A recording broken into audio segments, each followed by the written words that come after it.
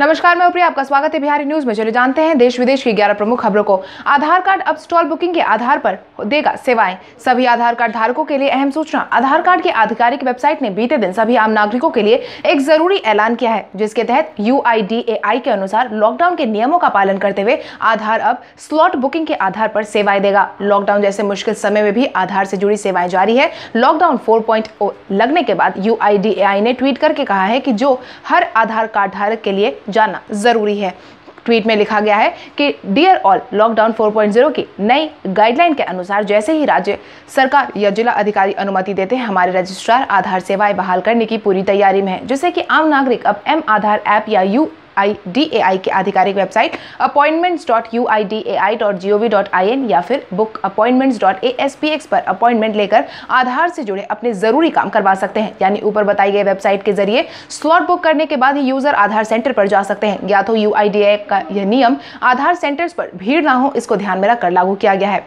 अपने पिता के पुण्यतिथि पर राहुल गांधी ने किया उन्हें याद। आज राहुल गांधी के पिता राजीव गांधी और भारत के पूर्व प्रधानमंत्री की पुण्यतिथि है। आज ही के दिन साल 1991 में उन्होंने की जान ले ली गई थी। वहीं पूर्व प्रधानमंत्री के 69वें पुण्यतिथि पर पूर्व कांग्रेस अध्यक्ष और उनके बेटे राहुल गांधी ने उन्हें याद करते हुए ट्वीट किया है कि एक सच्चे देशभक्त, उदार और परोपकारी पिता के पुत्र होने पर मुझे गर्व है। प्रधानमंत्री के रूप में राजीव जी ने देश को प्रगति के पथ पर अग्रसर किया है। अपनी दूरदृष्टि से देश को सशक्त करने के लिए उन्होंने कई सारी जरूरी कदम उठाए हैं। आज उनकी पुण्यतिथि पर मैं और कृतज्ञता से उन्हें सादर नमन करता हूं। सिर्फ राहुल गांधी नहीं बल्कि कांग्रेस ने भी अपने सोशल मीडिया पर thank you Rajiv Gandhi campaign शुरू किया है। कांग्रेस ने ट्विटर अकाउंट पर लिखा है कि राजीव गांधी वो व्यक्ति है जिसने युवा भारत की नब्ज महसूस की है और हमें उज्जवल भविष्य की ओर अग्रसर किया है। वह आदमी जो युवा और बूढ़ों की जरूरत को समझता था, जिससे सभी प्यार करते थे। वहीं इस मौके पर कांग्रेस के कई वरिष्ठ नेताओं ने भी ट्वीट कर उन्हें याद किया है।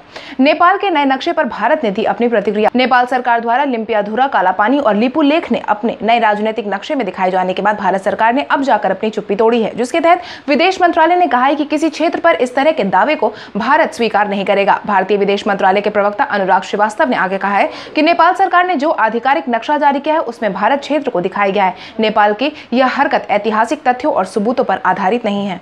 राम मंदिर के समतलीकरण और खुदाई के दौरान मिली मूर्तियां और मंदिर के अवशेष। सुप्रीम कोर्ट के आदेश के बाद राम मंदिर निर्माण की प्रक्रिया को शुरू कर दी गई थी। हालांकि कोविड-19 के बढ़ते असर के कारण इसके निर्माण कार्य को थोड़े समय के लिए टाल दिया गया था, मगर अब एक बार फिर से इसकी बैरिकेडिंग हटाने के लिए समतलीकरण और खुदाई का काम शुरू कर दिया गया है, जिसके दौरान खुदाई करने वालों को जमीन के नीचे से कई सारी मूर्तियां मिली हैं। वहीं मंदिर के अवशेष भी मिलने लगे हैं। श्री राम जन्मभूमि तीर्थ ट्रस्ट के महासचिव चंपत राय ने बताया कि समतलीकरण का काम शुरू कर दिया गया है। 11 मई से चल रहे समतलीकरण कार्यक्रम के दौरान जहां हाईकोर्ट के आदेश पर ASI ने खुदाई करवाई थी, वहां और आसपास के इलाकों में काफी संख्या में पुरावशेष, देवी देवताओं की खंडित मूर्तियां, पुष्प कलश आदि कलाकृतियां निकली हैं। अब तक 7 ब्लैक टच स्टोन के स्तंभ, 6 रेड सैंड स्टोन के स्तंभ, 5 फुट के नक्का शिनुमा शिवलिंग और मेहराब के पत्थर आदि भी बरामद हुए हैं। 1 जून से 200 ट्रेनों के परिचालन की प्रक्रिया होगी शुरू। लॉकडाउन के चौथे चरण में रेलवे ने 100 जोड़ी स्पेशल ट्रेन की लिस्ट जारी की है, जो 1 जून से चलाई जाएगी। इसमें दुरंतो, संपर्क, क्रांति, जनशताब्दी और पूर्वा एक्सप्रेस जैसे लोकप्रिय ट्रेनों के नाम शामिल है।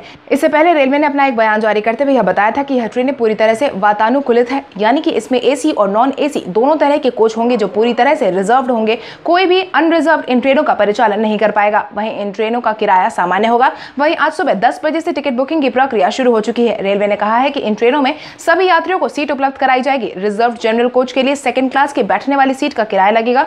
ट्रेनों के लिए टिकट IRCTC की वेबसाइट से बुक कराया जा सकेगा। ट्रेनों पर सवार होने के बाद किसी भी यात्री को टिकट नहीं दिया जाएगा, इसलिए बेहतर है कि वही यात्री ट्रेन पर जाए जिनके पास टिकट कंफर्म हो। वैज्ञानिकों ने कोविड-19 के माहौल में सुझाया 50 दिन बंद और 30 दिन छूट का फॉर्मूला। कोविड-19 वर्तमान समय में पूरी दुनिया की परेशानी का सबब बना हुआ है। वहीं भारत में भी लगातार इसके मामले बढ़ते जा रहे हैं। दिन प्रतिदिन मामलों में होती बढ़ोतरी को देखते हुए वैज्ञानिकों ने कोविड-19 के रोकथाम के साथ साथ अर्थव्यवस्था को पटरी पर लाने के लिए सुझाव दिया है, जिसके तहत वैज्ञानिकों ने यह कहा है कि जब तक कोविड-19 का इलाज नहीं ढूंढ लिया जाता, तब तक देशों को 50 दिन बंद और 30 दिन छूट का नियम अपनाना चाहिए। कैम्ब्रिज यूनिवर्सिटी में भारतीय मूल के शोधार्थी राजीव चौधरी और उनकी टीम ने अध्ययन में यह फॉर्मूला सुझाया है। इसके मुताबिक 50 दिन तक सख्ती बनाई जाए, जिसमें किसी तरह की छूट नहीं हो। इसके बाद 30 दिन के लिए सोशल डिस्टेंसिंग और दूसरे नियमों के साथ बंद को खोल दिया जाए। इस तरह कम से कम 1.5 साल तक और अर्थव्यवस्था को रफ्तार लाने में मदद मिलेगी।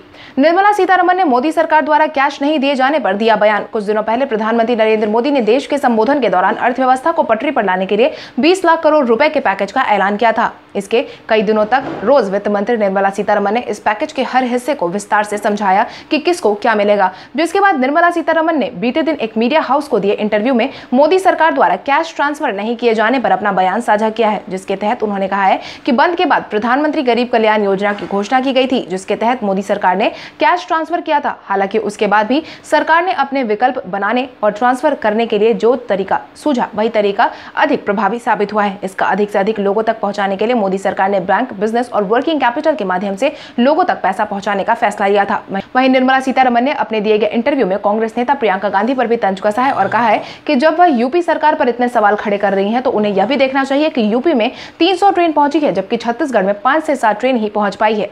HCL ने अपने कर्मचारियों की सैलरी में कटौती नहीं करने का किया ऐलान। जहां एक और कोविड-19 की वजह से बंद के चलते कंपनियों को काफी ज्यादा नुकसान का सामना करना पड़ा है, वहीं अपने कर्मचारियों की सैलरी कई सारी कंपनीज काट रही हैं। वहीं HCL टेक्नोलॉजी अपने करीब 1.5 लाख कर्मचारियों के सैलरी में कटौती नहीं करने का ऐलान जारी किया है। यहाँ तक कि उन्हें पिछले साल का बोनस भी देने का फैसला जारी किया गया है। देश की तीसरी सबसे बड़ी सॉफ्टवेयर कंपनी HCL कंपनी के चीफ ह्यूमन रिसोर्स ऑफिसर ने कहा है कि कंपनी के प्रोजेक्ट कैंसिल नहीं हुए, लेकिन नए प्रोजेक्ट में कुछ जरूर देखने को मिली है कि हालांकि कंपनी को अच्छे सारे ऑफर्स भी मिले हैं और करीब 5000 लोगों की जरूरत है, जिसके लिए वह रिक्रूटमेंट की प्रक्रिया जल्द शुरू करेंगे। उन्होंने आगे कहा है कि हम मानते हैं कि जो बोनस हम कर्मचारियों को दे रहे हैं वह उनके पिछले 12 महीने के काम का नतीजा है और हमने जो वादा अपने लोगों से किया है उसे पूरा करेंगे। यहाँ तक कि 2008 की मंदी के दौरान भी हमने किसी भी कर्मचारी की सैलरी नहीं काटी थी और हम अभी भी उसी संकल्प के साथ आगे बढ़ रहे हैं। केंद्र सरकार की तरफ से यूपी बिहार को मिले सबसे ज्यादा पैसे। कोविड-19 की वजह से पूरी दुनिया अस्त व्यस्त है, वहीं अर्थव्यवस्था भी पूरी तरीके से चरमरा गई है।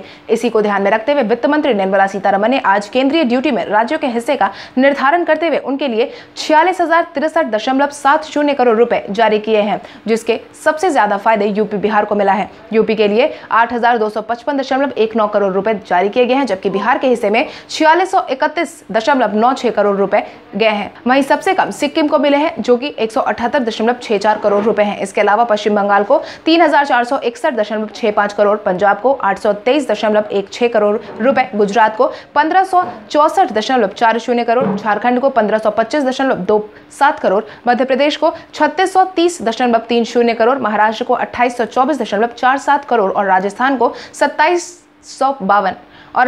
2752.65 करोड़ रुपए दिए गए हैं।